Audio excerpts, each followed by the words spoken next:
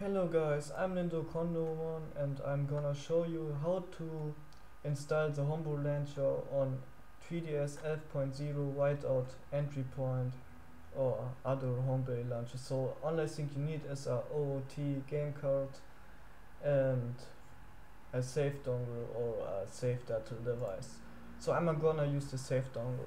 You're gonna go on the Smilo Giftu website on Yellow 8 repository from OT, and you're gonna download that hex payloads here. So it's from June 26, 2016. After that, you're gonna get this hex payload like here on the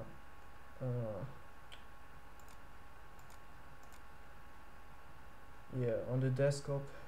You're gonna open that OT hex payload. So this is the hex payload, and so this is the folder you download right now. Now you're gonna go to save image Powersaves if you have a Powersave data device, or if you have a save dongle, you're gonna go to save image. Okay, first I'm gonna show you for the Powersave data device. You're gonna click here. You're gonna try the first. If the first don't work, you're gonna try the second folder, the here. So if your 3ds saying when you insert the game after all this, the data is delete, you're gonna try the second one. So you're gonna go the first, you change your region, for me is Oru, and you're gonna search your file. You're gonna can find your file for your 3ds version. If you go in here and you're gonna select your 3ds version, so for me it's alt 11.0 30 Ti. You're gonna download the Robin, and you're gonna see that the Robin is downloaded, and Robin saying you what is the file you have to save data you have to structure your 3ds game. So for me it's like this. I'm gonna put in my save data device, but I don't own one, so I can't show you, but it's easy to do it in the save data device. Only use the app and you're gonna make this on your save data for the save data with the save data device in your game, so in your T game. So now for this Powersave save dongle, you're gonna go here and you're gonna do the same thing with the others. So if this doesn't work after all this installation, you're gonna try this. So you're gonna go on your region, for me every time order, and you're gonna select your, so you're gonna download this Robin again for the save dongle, and you're gonna see that this is my Robin, and you're gonna select this. So this is the save data you have to extract to your 3ds. If you own some something like a new 3ds 9.0.u, you're gonna download your Robin, and you're gonna going to this, and you're gonna select USA, so this stands for save data device. And now you're gonna select new 3ds. So now you're gonna select that what is there. So new 3ds UF27282U0. So this is your if you have a new 3ds version 9.0. So you're gonna do every time Robin download and search your save data with this. So but I have always I have already normal 3ds and I have 11.0. So for normal 11.0 3ds, you're gonna select this, the down. So this will work on the newest firmware for the 3ds. This is already nice. So now you're gonna take your save, because when you do it with your save dongle, he will not root the file if you don't put it on the root of your desktop. So you're gonna take this and put it on your desktop.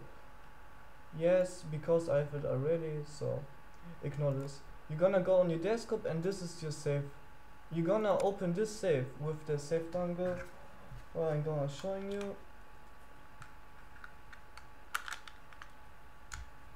But first, so for me the second one works. So I'm gonna showing you with the second one save, because the second one works for me, not this.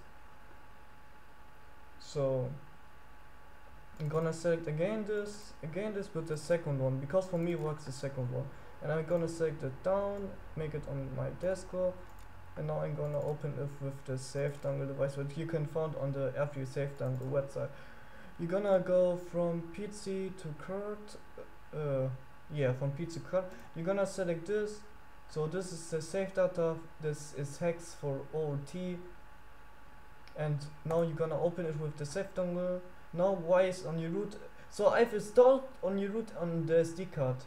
You can't read it, the save dongle is here and break up the process. If you have it on your root on your SD card, I don't know why, no SD card on your PC, I don't know why it's read it. So you have it on the root of your PC. Okay, now you gonna wait, and as the installation is finished, you have the 11.0 hex on your game. Okay, now you're gonna put out the save dongle and put in the SD card with this I already put in. You're gonna download this Homebrew Storage Kit, which you can find like here for me. On this website you can find the Homebrew Storage Kit. To make things easier, this is the Homebrew Storage Kit, okay. Yeah, now you have this starter folder, you're gonna open this and you see a 3ds boot.3ds X file. You're gonna go to your SD card, so for me it's this, and you're gonna put these two fields. You're gonna put it on the root of your SD card. So these two fields, you're gonna put it on the root of your SD card. So for me it's here. Wait, I'm gonna show you. These two fields, what you found in Homebrew Storage, you're gonna copy it in the root of the SD card. Only copy it. So I ignore these fields because I don't need it anymore. These two, because I already have it. So you're gonna get this 3ds folder with some sync, like some installer, and you're gonna got this boot.3ds X file. So now you're gonna take your rockbin file. So for me it's this my rockbin file. Wait, for me it's this my rockbin file, and you rename this to payload.bin, and this file payload.bin, you're gonna put it on the read of your SD card, so like this. So now you have the payload.bin file. I already have it, so I'm gonna delete the payload.bin file with this here. So, but I'm recommender that you put first the file on your SD card and after that rename it to payload.bin. No, wait. Not the save data. You don't have to rename the save data to payload.bin. You take that, you have to download again this FAQ, or you're gonna extract you. So for me it's all 3ds 11.0. So forget what I'm saying about the payload, okay? 30e, you're gonna download the rockbin.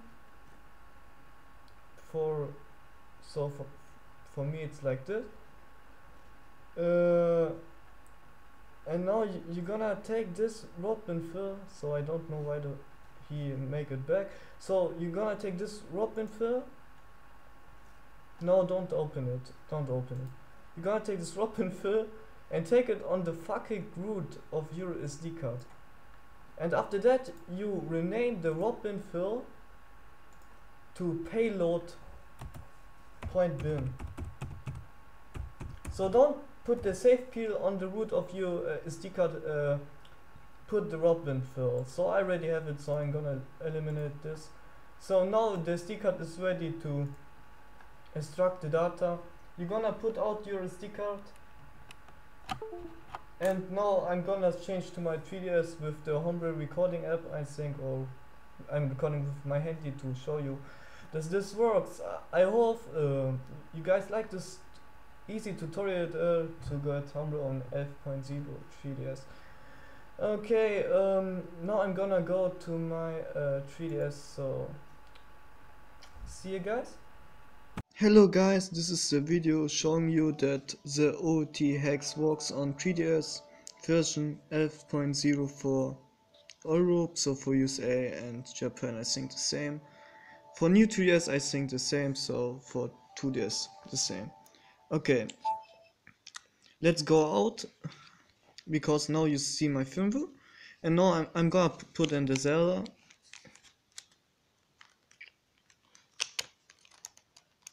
Okay, the Zelda's putting in,